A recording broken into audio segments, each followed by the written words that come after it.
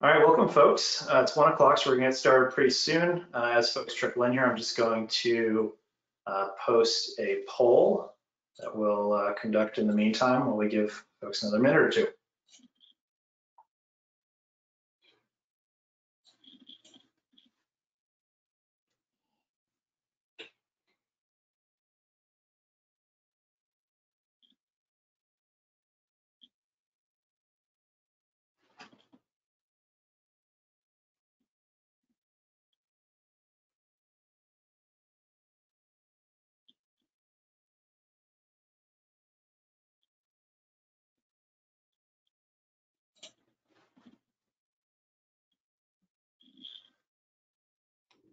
All right, welcome everybody. Let's sort of get this going. So I'm going to close the poll, and let's see. Let's share those results. So we've got a pretty bit of a distribution here. Lots of folks just starting to learn about edge lane roads. Lots of folks have some information, and a few folks have got a solid understanding, but no experts. So hopefully we can get some experts today. So, good afternoon. Welcome to our Learning Network event today. I'm Jonathan Weber. I use he, him pronouns. I'm the Complete Streets Program Manager here at Local Motion. Our mission is to make biking and walking a way of life across Vermont. Just a bit of housekeeping before we get rolling today. Everyone's going to be muted through the presentation, but please do post your questions in the questions box, and we'll get to them during our discussion at the end. If you have any technical issues, you can post those in the question box or contact me with the info shown on the current slide, which I'll also post in the chat. Today's webinar is being recorded, and we're going to share that out in a follow-up email that you'll receive a few hours after we wrap up. You're welcome to share that email with anyone you think might be interested. They'll be able to view the recording. So our focus today is on edge lane roads. You might know these as advisory lanes, but the idea is one and the same, sort of edge lanes on each side of the road where vulnerable users have the right of way, and a center lane that's shared by motorists who can use the edge lanes when passing oncoming vehicles if there are no users in the edge lanes. So this is a very adaptable treatment, and I think it could work well on a lot of our narrow Vermont roads. Our presenter today is Michael Williams, who's considered one of the foremost experts and researchers on edge lane roads in the US. Michael Williams is a transportation consultant with more than a decade of experience as a licensed general contractor on public works projects. And he's got 3 engineering degrees, including an MS in civil engineering. So I'm going to stop sharing my screen and stop talking and turn it over to Michael. Thank you, Jonathan.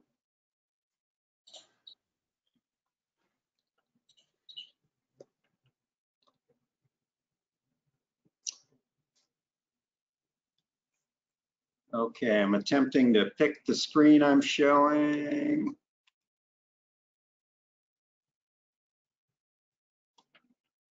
And you should see my title slide now, Jonathan. Yep, very good. Excellent. Okay, well, my name is Michael Williams, and Jonathan just stole the thunder out of my first 4 or 5 slides. So, but we'll go through them anyway, in case you didn't quite catch what he said. What we're going to be talking about today are edge lane roads in Vermont. A lot of this information is available on my website at edgelaneroads.com, also known as advisorybikelanes.com. And there's quite a bit of additional information available there as well. Here's an outline of what we're going to be talking about. Before I go over the outline, Jonathan asked me to mention that the FHWA has recently decided to stop considering any future applications for requests to experiment with this treatment.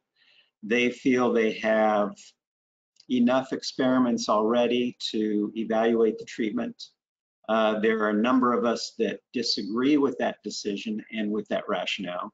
I can go into that more at the end of the presentation, but do be aware that there's an effort to encourage the FHWA to reconsider their current decision. All right, Hey, so that Michael, we just had a request. Can you maybe go into landscape mode or make your presentation window larger?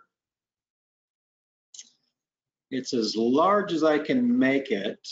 Um, Okay, I can see it fine, but we had a comment. all right, so it is legible. It's legible for me, yeah. Is there a full screen option that you can do, or are you already full screen? I'm already full screen. Okay, So I'm not sure what's going on there, but I think it'll be visible. yeah. So the outline for today's presentation, we're going to talk about what edge lane roads are.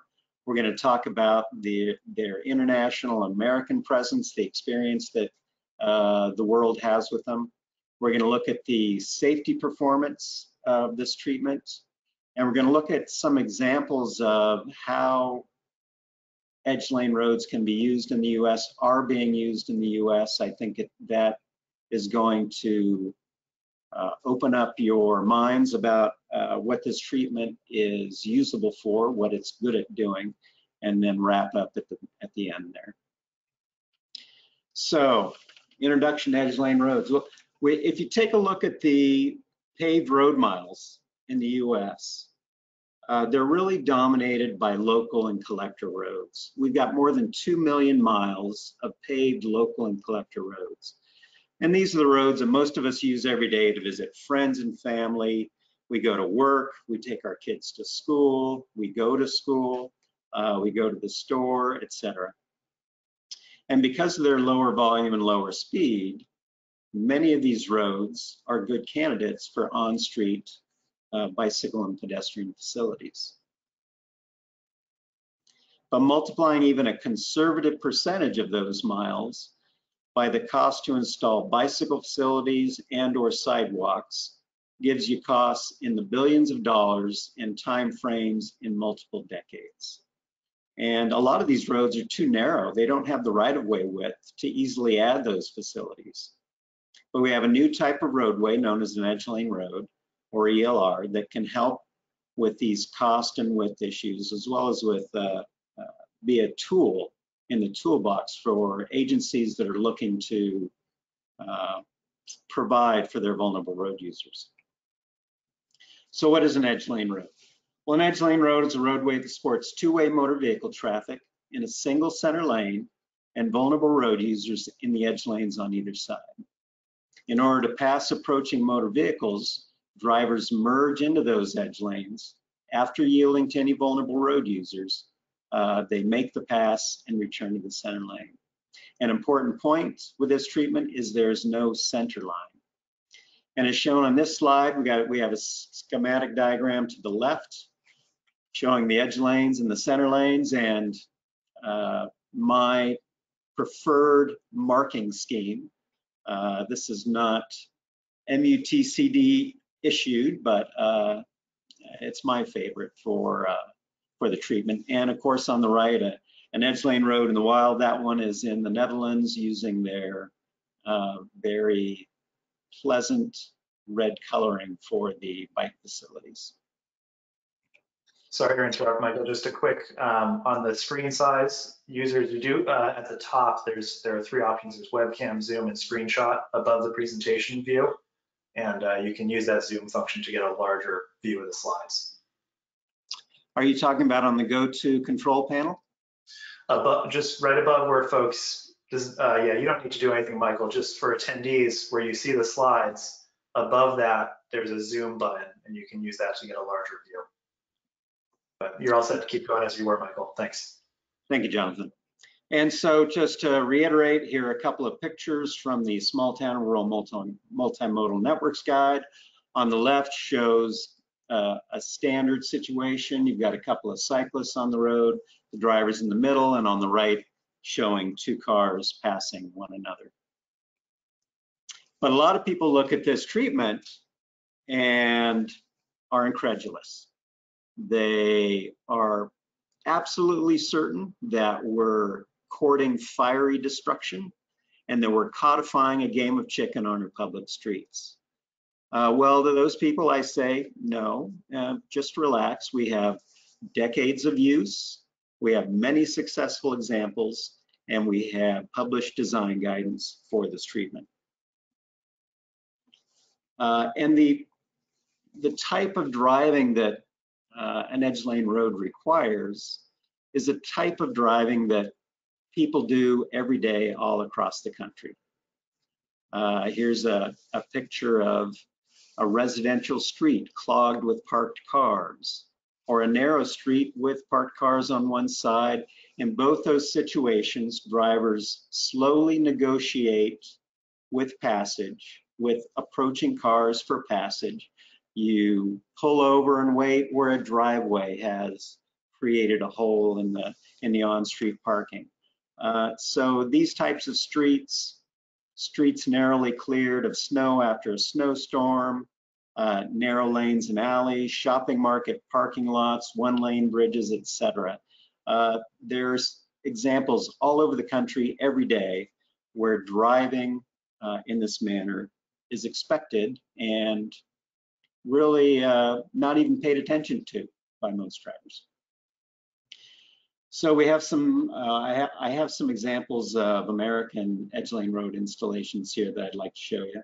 First one is in Hanover, New Hampshire. This is a rural, suburban kind of treatment. No sidewalks, curbs, or gutters, obviously. This is a neighborhood where they didn't want sidewalks. They didn't want to spoil the rural nature of their neighborhood.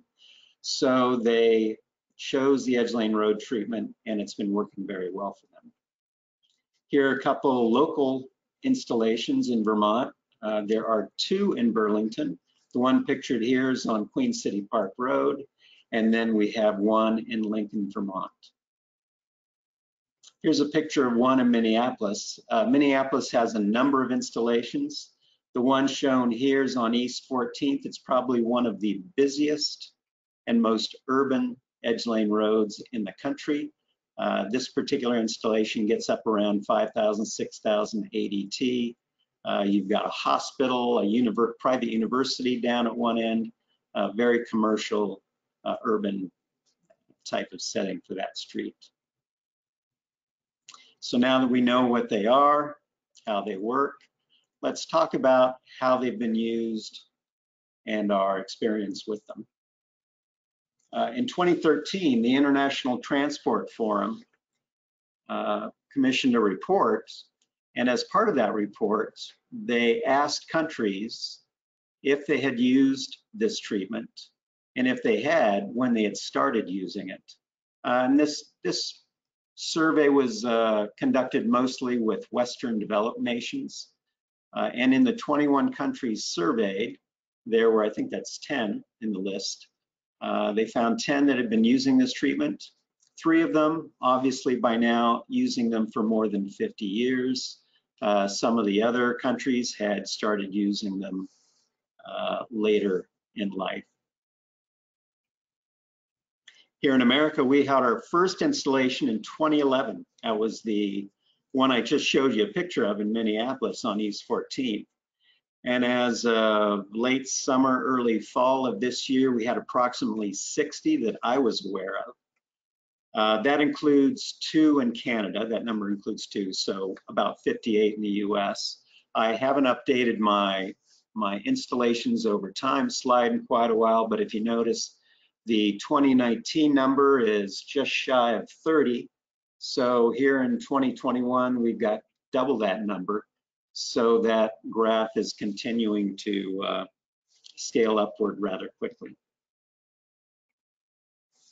The treatment does exist in some of the official American guidance that's out there now. The 2016 Small Towns Guide was really the first big piece of guidance that included the treatment. The 2019 FHWA Bikeway Selection Guide also includes it.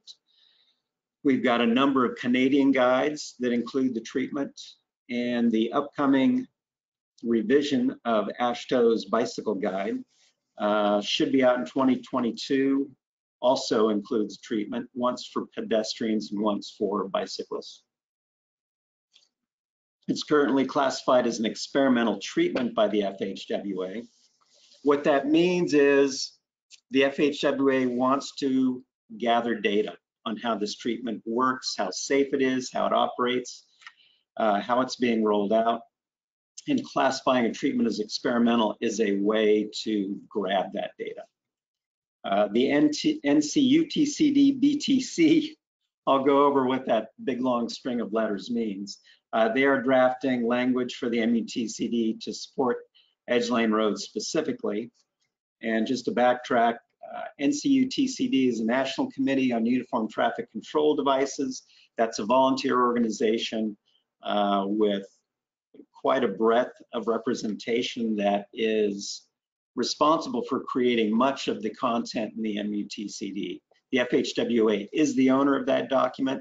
They have the final say, but the NCUTCD is really quite a heavy player in what content that is. The BTC is the Bicycle Technical Committee within the NCUTCD.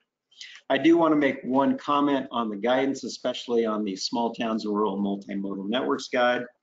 That's the only guide that has any real design guidance so far.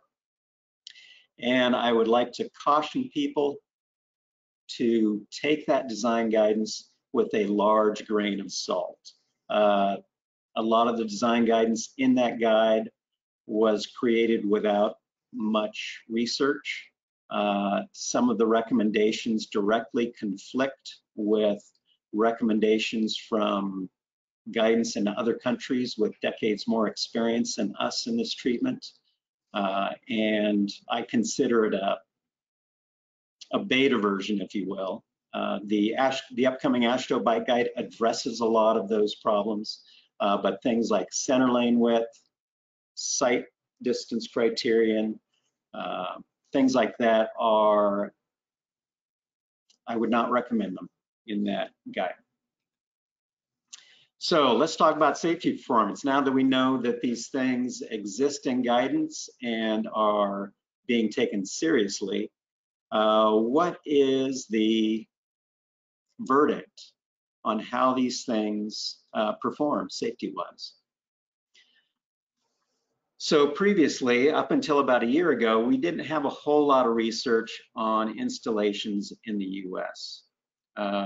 What I did do is I called all of the agencies that were known to have edge lane road installations, and I looked at reports done by some of those agencies for their FHWA, or request to experiment process.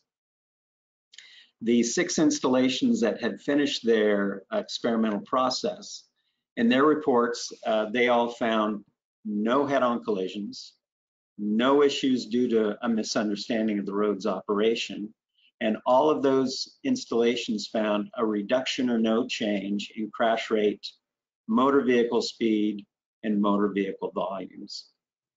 But we have to acknowledge that these were simple before-after studies, and some of them only relied on data from single days or a limited number of days. So that's what we had up until about a year ago. A year ago, we had a report published by the Moneta Transportation Institute, which looked at 11 American edge lane roads. These roads were studied for 5 years prior to the installation of the edge lane road treatment and for 3 years following edge lane road installation. This time frame and the total number of facilities translated to more than 60 million motor vehicle trips. And what we found in that study was that, and I want to make sure and point out that we used an empirical Bayes analysis method specified in the Highway Safety Manual. So this is a real study. All we did was look at motor vehicle crashes. We didn't have the data necessary to evaluate bicycle and pedestrians safety, unfortunately. But what we found was an aggregate crash modification factor of 0.56. That translates to a 44% reduction in crash rate over the standard 2-lane configuration. So that was big news for the states in this treatment. And that lines up well with experience we've seen from studies both in Denmark and the Netherlands, where they combined the edge lane road treatment with some other countermeasures. In Denmark, as you can see here from the slide, edge lane roads and traffic calming combined gave a 32% reduction in crashes. Edge lane roads with a speed limit reduction gave a 47% crash rate reduction. They saw no impact on crashes caused by snow and ice, alcohol, or darkness. And in the Netherlands, they did edge lane road treatment along with a speed limit reduction, and they saw a 24% crash rate reduction. So all of these studies point in the right direction and show a significant reduction in crash rate. So now that we're familiar with them, we know that they're safe and that they work, I want to dive into a few different examples of how this treatment's been used. Most people look at this treatment as a way to put bike lanes on a street that is too narrow for standard bike lanes. And while that is a possible use for this treatment, there are a lot of other uses. And I think this first one's going to be surprising for some of you that haven't seen my previous presentations. So in some cases, I'm going to tell you that edge lane roads are better than standard bike lanes. So why is that? Well, this slide shows you probably on the top image the bike facility that's most common in our country. Standard bike lane, I even gave it a 6-foot width. I'd wager 70 or 80% of them out there are 5 feet width only. But that 6-foot bike lane is sandwiched in between on-street parking and the travel lane, moving cars. And if you subtract out a 3-foot door zone, what you're left with is the minimum AASHTO operating width for a bicyclist, 5 feet, hard up against a moving car in the middle of a 10-foot drive lane. So really not a whole lot of room for a bicyclist on what is likely the most common bicycle facility out there. Now, if this road is a candidate for an edge lane road treatment, as you see in the bottom image, the clearance is much improved. You can throw in a hatched out buffer to eliminate door zone issues and also give room for things that always end up on your street. And they usually end up in the bike lane if there's a bike lane there, right? Garbage cans, piles of leaves, people taking stuff out of their trunk and setting them down in the car, people walking to their cars. So you get a buffer there, you've got a place for all those odds and ends that always ends up in the bike lane.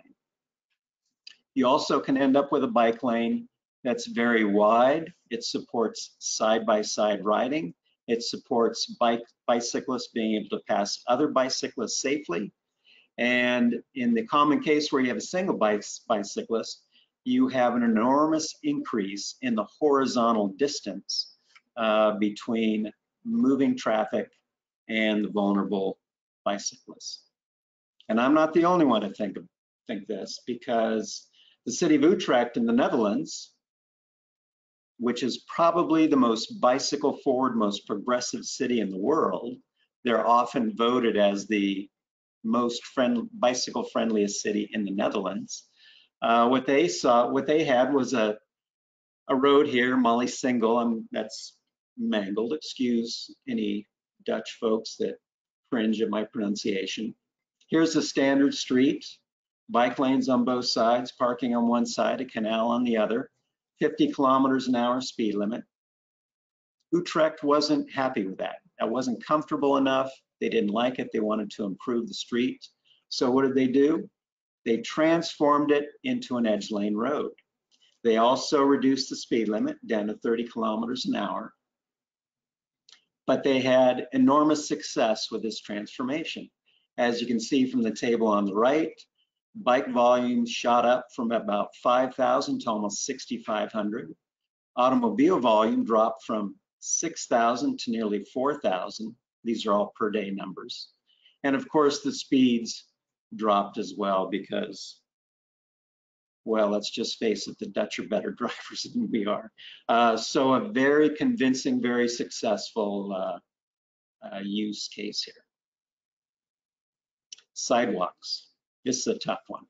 As we all know, there are a lot of roads, rural roads especially, that aren't going to get sidewalks for decades, if ever. The edge lane road treatment can provide sidewalks quickly and cheaply. And I shouldn't call them sidewalks, I prefer to call them pedestrian facilities. But there's limited guidance on use of this treatment for pedestrians.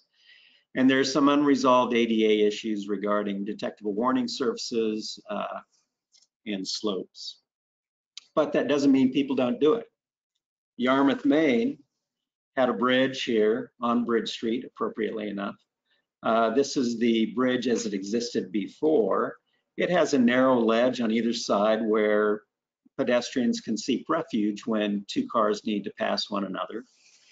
The state DOT came in, revamped the railing on this bridge and removed that ledge. And the towns complained and said, hey, we want our ledge back. We want some sort of pedestrian facility. The DOT said, no, we can't do that. So what the city did is they installed an edge lane road treatment to create a pedestrian facility on their own. Now note this treatment uses yellow, and the reason for that is they wanted to be sure that the lines were visible on the gray concrete deck. But this is one example. There are others where an agency used the edge lane road treatment specifically to support pedestrians. Now, of course, it will accommodate cyclists as well, but pedestrians were the primary benefactors in this case. Bicycle boulevards. Now, bicycle boulevards, background on this, it's not a treatment. Despite people regarding a bicycle boulevard as a treatment, it's really a designation, right? It's a route onto which treatments are applied to prioritize non-vehicular travel. Bicycle boulevards are usually posted between 15 and 25 miles an hour in the US. NACTO recommends 1,500 cars a day or less for bicycle boulevards, but you have an issue with the standard two-lane type of behavior. When drivers come up behind cyclists, they either choose to accelerate and pass the cyclist, or they slow and stay behind the cyclist. And both of these are disturbing. If you're a cyclist and you're accustomed to traveling on roads, residential roads, the one thing that always, or at least it does me, make you cringe a bit is hearing those revs climb up in anticipation of the driver passing you. You don't know really what's going on. All you know is that engine is coming up and they're going to speed up. The other issue is when they slow and stay behind you. And as I was talking to Jonathan the other day, I said, nobody likes being at the head of a parade. And you especially don't like being at the head of the parade when the guy behind you is a 2-ton piece of metal. So there's an issue with the standard 2-lane road configuration and the behavior that results from that. Far better to provide space for both road user types. And obviously this is exactly what an edge lane road does for you. Here's an approximately 40-foot width of asphalt with on-street parking on both sides. Again, it's a relatively wide parking lane, well, urban-wise, 8 foot. You've got very wide bike lanes on either side, plenty of width for side-by-side riding, and of course, a 10-foot wide center lane. The only time cars will need to use those edge lanes is when they need to pass one another. And on low volume roads, this happens not infrequently. So for bicycle boulevards, you get exclusive lanes for both your road user types, except when cars are passing one another. The narrow center lanes can exert a traffic calming influence. You get a facility which encourages side-by-side riding, allows bike-bike passing. And I'm not the first person to think of this. The 2009 Fundamentals of Bicycle Boulevard Planning and Design Guide still an excellent reference, by the way, for bicycle boulevard design, mentions advisory bike lanes as a preferred design for a bicycle boulevard. So I firmly believe this treatment should be part of your bicycle boulevard toolkit. And how about your downtown Main Street? So here's Port Townsend, Washington. Beautiful little town, but their problem is they have no alleys behind their main buildings on their downtown street. And what that has resulted in is they allow delivery trucks to park in the middle of the road in order to load and unload and load deliveries. Now this picture, there are a couple things I want to note with this picture. Number one, there appears to be a center line on this road. That's not true. That's some leftover marking from the repaving reconstruction project that was done. That is gone by now. One thing I also want to point out is this road is marked as 20 miles an hour, low speed.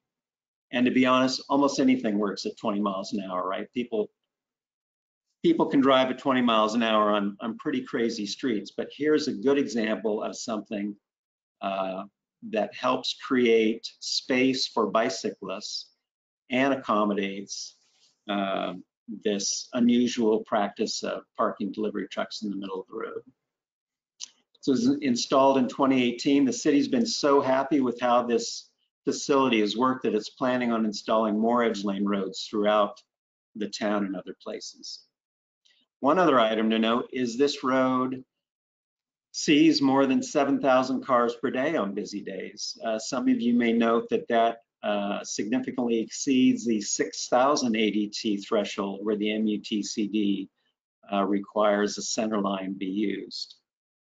We can talk more about the history of that center line recommendation, the MUTCD, if you want after the presentation, but it shows that this thing works. It works at higher volumes, assuming there are lower speeds involved.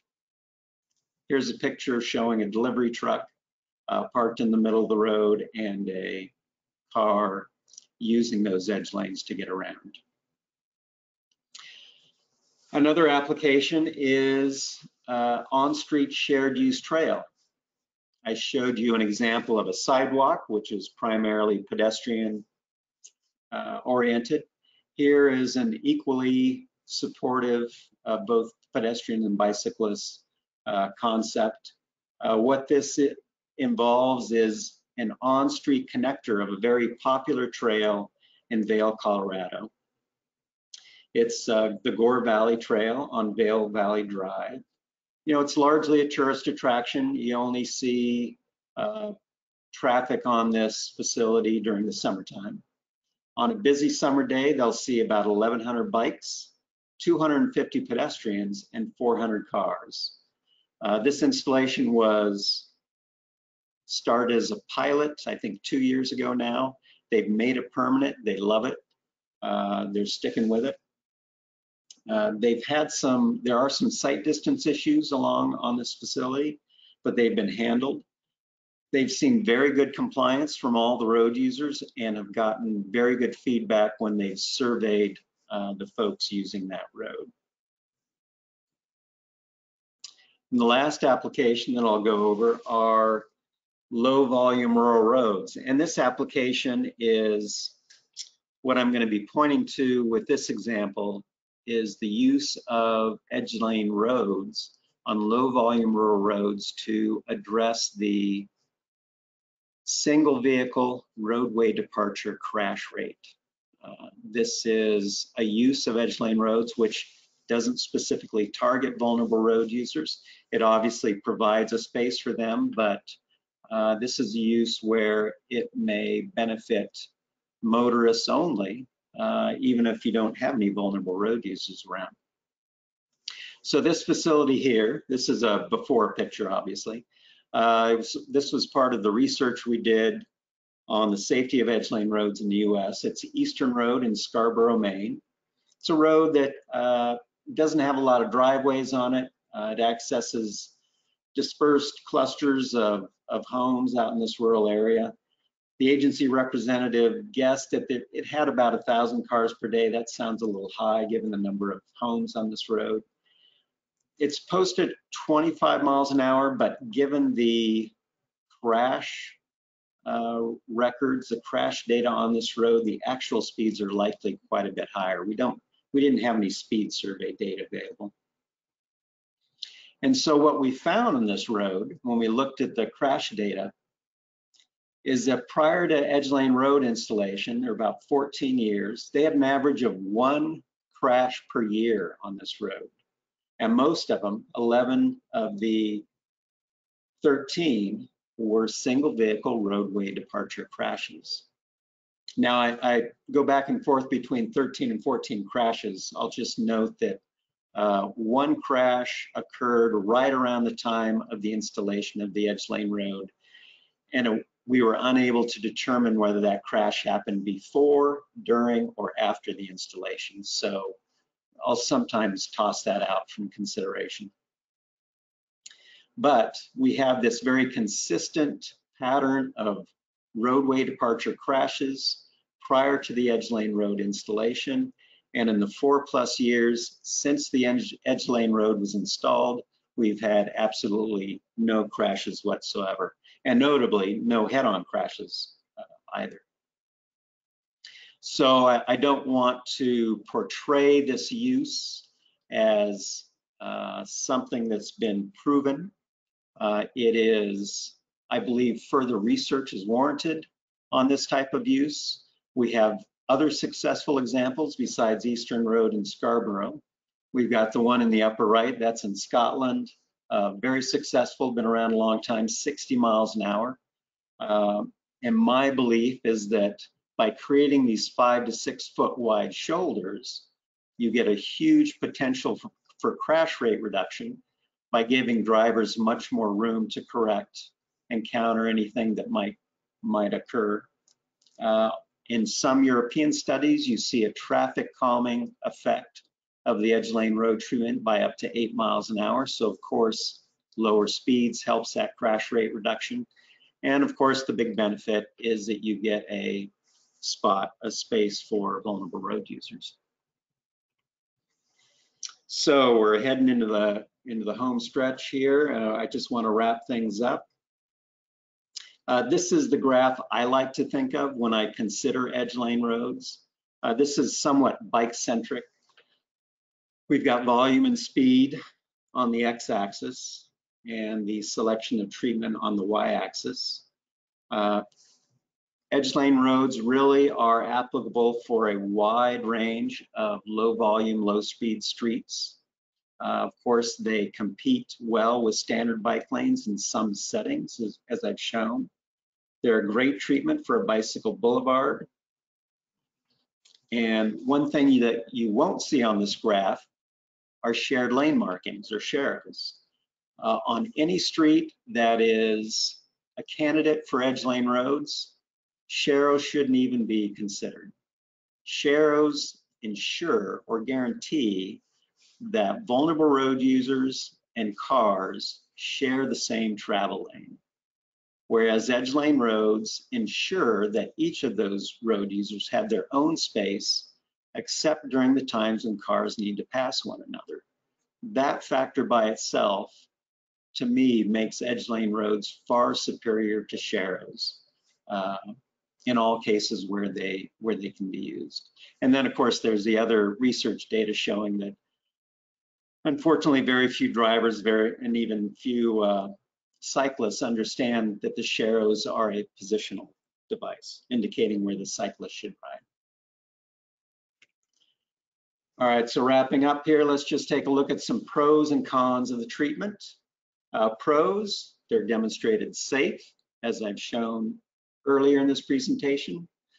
They have the potential to lower motor vehicle speeds. Narrow center lanes are crucial in that. They're extremely cheap. When you talk about public works construction projects, they're almost free. The big thing is they have no environmental impacts. So you're staying on that paved road. and you avoid the costly and sometimes lengthy environmental assessment process. This treatment can extend your asphalt road life. As some of you may know, the failure mechanisms common to an asphalt road are either rutting or degradation of the asphalt edge, especially where it's unconstrained or unsupported. By moving your heavy motor vehicle volume traffic to the middle of the road and allowing it to vary its course as it travels down the road, you avoid the rutting that often happens, and you remove those heavy loads from the edge of your asphalt pavement. Of course, it provides facilities for your vulnerable road users. Win-lose becomes win-win. What I mean by that is that often when an agency goes to have a conversation about adding either pedestrian or bicyclist facilities to a street, there's often a tension that exists there where you have to start taking space away from the motorists in order to install those new facilities. Of course, with the edge lane road treatment, the entire road is still available to the motorists, and in addition, you get vulnerable road user facilities. So it changes that dynamic around completely. And sweeping and snow removal. Snow, very important issue in Vermont. Once you've addressed the street, once you've swept the street, once you've cleared the street of snow, you've also cleared your vulnerable road user facilities. So the cons. Most of the cons stem from the fact that this treatment is new to the US. They appear simple, but believe me, they are not. If they were simple, our first try it guidance wouldn't have come out as badly as it did. I didn't talk about any of the design guidance issues around this treatment. That's a whole nother webinar or presentation. Also, I'm a consultant, so I want you to hire me to help you with that. But they are commonly misdesigned. Practitioners, drivers, road users can be wary of this treatment because it is new. The guidance that we have didn't look at the lessons learned by other countries with this treatment, and has, for the moment, relegated us to remaking the mistakes that those other countries made, and I'm hoping to keep that from happening as much as I can. And of course, the experimental status inhibits uptake. People don't like being on the bleeding edge. And the recent decision by the FHWA to discontinue considering requests to experiment has made that even worse.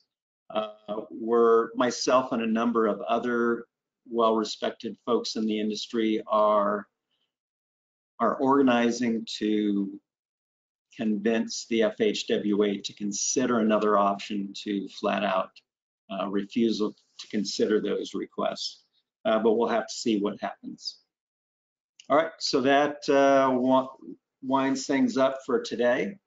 Again, Edge Lane Roads or advisorybikelanes.com. There's a lot of information on that website, a lot of good design information. You've got my email there if you need to contact me. And at this point, we'll go to questions. Yeah, thanks, Michael. And we have, there was definitely some lively questioning happening. So I will put some of those to you. The first is actually, it's a little bit more of a comment.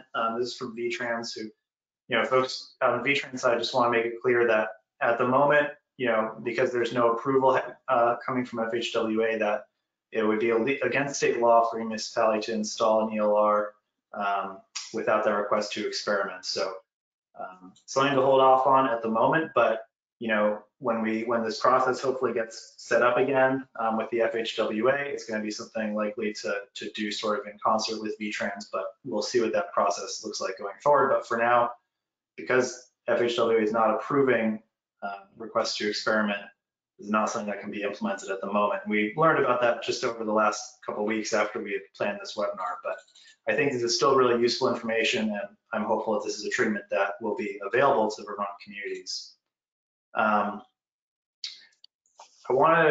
So we had a lot of questions about striping and maintenance of the markings, especially with our winters here. Can you speak, Michael, a little bit to the implications of, the markings becoming worn or unclear and potential safety issues, and maybe how how communities are handling that? Well, there are a couple of issues there. Number one, if you're repaving the street, striping is virtually free. You've got to restripe a road after a repaving. Obviously, with an edge lane road, you have 2 broken lines rather than 1 if a center line is all you're putting down. So it might be a little more expensive in that case. With regards to maintenance, that depends on volume largely. It's surprising how quickly the rate of 2 cars approaching one another drops as your volume drops. One of the tasks that was undertaken in our research program was to develop a software simulation of the road, and we characterized how quickly that interaction rate of 2 cars approaching one another changes with directional volume, speeds, length of facility, etc. And it doesn't take much before a short installation, say half mile, quarter mile, which many of these are, we'll see very few instances of cars approaching one another at the low volumes we're talking about.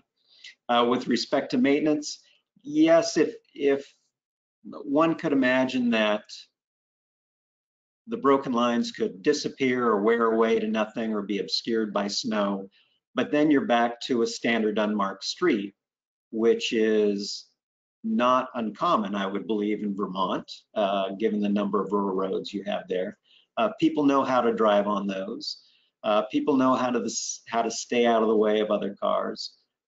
It hasn't been an issue, and I don't expect it to be an issue for those reasons.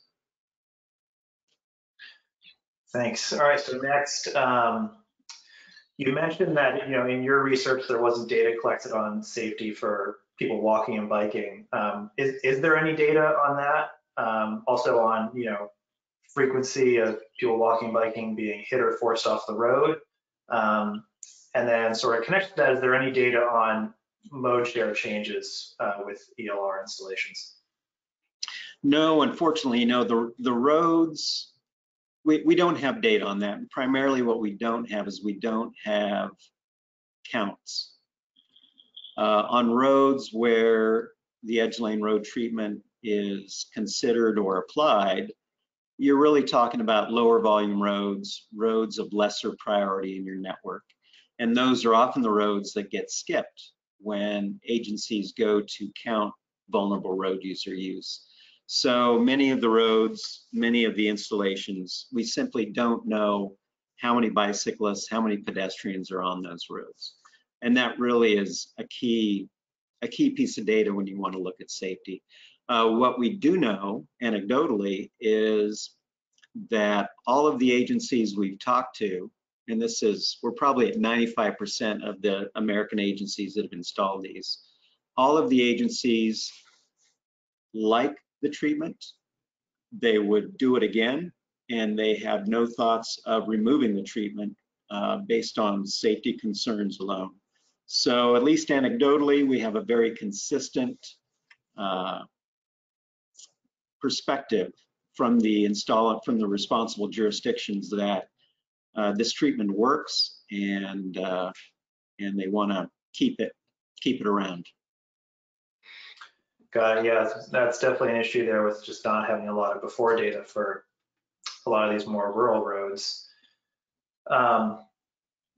I think, there were a lot of questions about, and a lot of comments, and I certainly agree with this, that there are, significant cultural differences between roadway users here and in Europe, especially in the Netherlands. So what do you see as some of the implications of that, especially, some of the educational needs based on those cultural differences?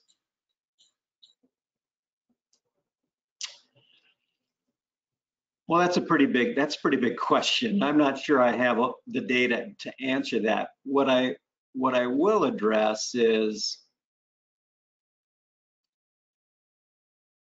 that, and I completely agree that when you have a country like the Netherlands, where almost every driver is a bicyclist as well, you do have a lack of bad behaviors, for lack of a better phrase. You do have a lack of bad behaviors there that unfortunately doesn't exist in all cases in the United States. But what you do have, as I said earlier in the presentation, is an existing expectation, an existing practice of driving in such a way where you have to negotiate for passage between two approaching cars on a constrained space. And I see that as really being the factor that addresses the underlying issue. You know, if you've got one car, that's not a big deal. If assuming they're staying in the center line and they're not being drunk or crazy or sick or distracted, which is a problem on any road, you're going to be just fine. It's really the issue when you have two cars approaching one another, and what the impact of that might be on a nearby vulnerable road user. And the other perspective to take on this is, what is the alternative? If you don't have an edge lane road there, what you likely have is either an unmarked road or a road with a center line with two travel lanes and no room for vulnerable road users at all. So in that case, you have vulnerable road users in the travel lane always. You're back in that Sharrow's configuration where a driver has been trained all their lives to stay to the right of that center line, and they come upon a cyclist or pedestrian. They may move over. You don't know how much they're going to move over. If there's a car coming the other way, often they'll try and skinny by the vulnerable road users at the same time they're passing that car. So the alternative, which is a standard two-lane road, in my mind, is a much less favorable alternative than the edge lane road treatment on a street that supports the treatment. Yeah, I think it is super important to keep, make sure the alternative is the comparison here. Of course, I think all of us would prefer to be on a shared use path or in a protected bike lane or a raised bike lane, but that's not always going to be the alternative. In fact, in a lot of cases, it's not going to be the alternative, at least not right now. And Jonathan, even in the Netherlands, that's not always the alternative, right? So there are many, as I'm showing right here, there are many rural roads in the Netherlands where they don't have protected or separate facilities. And they go with these on-street shared facility types. And again, we can get into the debate about cultural, but that's just a fact of life. You have some amount of money and you can't make everything separated or protected. Yeah. So there were a few different questions sort of getting at design guidance, and especially on rural roads. So one was about rural collectors with speeds in the 35 to 45 mile an hour range, but low volumes. There was another about, a couple of questions about sight lines, especially on rural roads. And then a third about intersections and driveways and the applicability on roads that have those. So I know that's a lot, but hopefully you can get into it. Well, those are all good questions, and those are all, I have a whole separate webinar on design guidance for this treatment. If people are truly interested in those issues, I have a design guide on my website that what it does is it takes what the FHWA has published and compares and contrasts it with research and guidance issued by Denmark and the Netherlands primarily. I think I've got some German guidance in there, if I'm not mistaken. I've also got a copy of a recent article that was published in the ITE Journal that I wrote on a site distance criterion that is applicable to edge lane roads. It's interesting, this treatment is unusual in that it requires a site distance model unique from other treatments. There is site distance guidance in the AASHTO documents, notably I'm gonna not quote the title exactly, but it's the Low Volume Roads Guide. But they have recommendations there and what to do for site distance in terms of two-way, one-lane roads. That gets pretty close to what you need for an edge lane road, but really I think you really need to take a look at the article in the ITE Journal when it comes to site distance criterion, and that's a whole separate issue. I would go well over the time we have right now if I tried to tackle any of those things. Yeah, we can provide links to those resources in the follow-up email. And if there's interest, maybe we'll have you for another talk focused on some of the nitty-gritty of design. How should we think about the rules of the road for pedestrians and equestrians using these facilities? Are they supposed to be on the right side, the left side? Is an edge lane road even for pedestrians? What are your thoughts on all that? My thoughts on that is that is a gray area, and I'm not sure I have a well thought out answer to that yet. And what you're referring to is most states have a law stating that pedestrians should walk facing traffic on roads where sidewalks don't exist. And on an edge lane road, the question becomes, all right, does that law make sense for pedestrians or equestrians or whoever you might be thinking about? Does that law make sense on a road that is essentially a shared street treatment? And that's a point I want to make. I don't think I made it in the presentation, excuse me if I did. But these aren't real. A lot of people think of these as advisory bike lanes or advisory lanes. That's really missing the point. This is a whole road treatment. These are not lanes that you tack onto an existing road. This is a shared street treatment, and it just happens to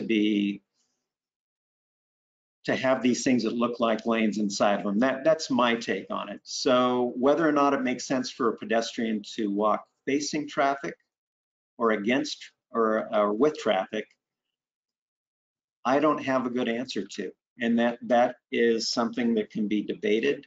What I find is, just like on other streets, pedestrians largely do whatever the heck they want. They'll walk on against traffic or with traffic, depending on where they're going, how challenging the street feels at the moment. If they're walking with somebody, it's what the conditions of the street are. So my feeling is that pedestrians are going to do what they want, and good luck trying to regulate whether they're walking with or against traffic. Yeah, and I think there's a larger point here about as these become more formalized and more common, the safety and the predictability will also probably improve. There's a question about bollards being used, or posts being used basically on the edge line to provide additional separation and maybe traffic calming. And this is going to be our last question, but can you speak a little bit to traffic calming treatments that could maybe be used in combination with the edge lane road treatment? I would strongly advise against bollards. There are treatments. I have some pictures of some excellent traffic calming treatments that I've seen in the Netherlands on these types of roads. One that I really like, which is subtle, and this only works on roads with that are paved with pavers, but they actually create a little bump right on that broken line. And so that encourages drivers to get out of the edge lane if they're there. But that's likely not going to be feasible on asphalt paved roads. But that is a lovely, clever, minimalist approach to traffic calming for these roads. There are other options. You might need traffic calming. Say you have where people like to think bollards might be useful is around a corner. And of course, what the corner is presenting you with is a sight distance restriction. And so the first thing you need to figure out is, does the sight distance restriction really create a problem? Assuming it does, then you want to look at, all right, is it the speed that is the problem? Is it the position of the driver that's the problem, the position of the vehicle that's the problem? What's the actual problem you're addressing? If it's speed, well, we know about a lot of traffic calming treatments. We can narrow up the center lane, we can put in a speed hump, a speed table, a speed bump, whatever style of vertical deflection you might like. There are horizontal deflection possibilities as well. Choke points, which are a use of bollards, if you will. But I strongly prefer not using bollards, especially next to facilities where bicyclists are present, unless it's well illuminated and you're not going to get a problem with the cyclists running into the bollards. That's my main concern with the bollards, is the impact on the cyclists. So you have a lot of options open to you for traffic calming or sight distance, or addressing sight distance problems, but it really depends on the specific problem you're trying to address at that spot on the road. Great. Well, I want to say thank you so much, Michael. This was great. I think it was really informative. We had a lot of good discussion. Couldn't get to all the questions today, but I will send links to those design guidance documents in the follow-up email. And I think there's some good info in there that speaks to some of the more detailed questions that we couldn't get to. Thanks so much, everyone, for attending. I hope this was helpful. Feel free to send feedback, comments, or questions my way, and hope to talk to you soon. Thank you, Jonathan. Thank you, everybody.